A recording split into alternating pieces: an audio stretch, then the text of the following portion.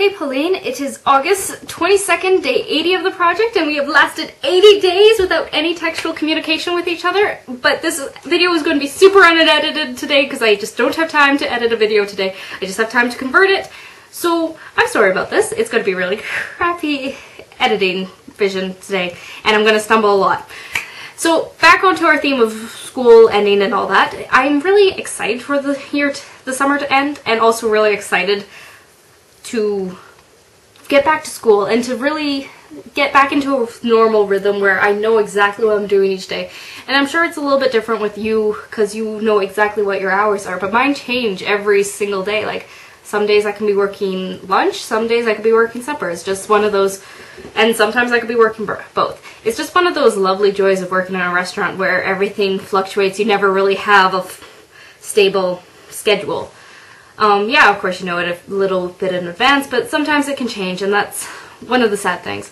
But with school, you know exactly which classes you have when, you know which days they are on, and you know exactly what is expected of you. You show up, you do your work, and you give the teacher what they want, basically. I'm looking forward back to getting the structure back in my life, because I find I really enjoy knowing exactly what I need to do at exactly every moment possibly. And yeah, okay, I'm not looking forward to the homework and the insurmountable mountain of essays that I will no doubtably get. And I'm pretty sure you're not looking forward to the mountain of projects and portfolios that you will have to do, but we'll get through it. It's our last year. Like, we'll enjoy it. We'll enjoy it. We will grit our teeth through it and bear and grin when we walk across the stage, being like, this was so worth the time and the sweat and the tears. More tears than anything else. I'm pretty sure you've cried over a couple projects too.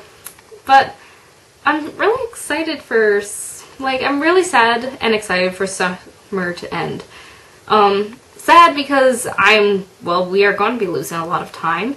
But excited because we get an opportunity to go to school and to learn and to hopefully bring our world to a better place.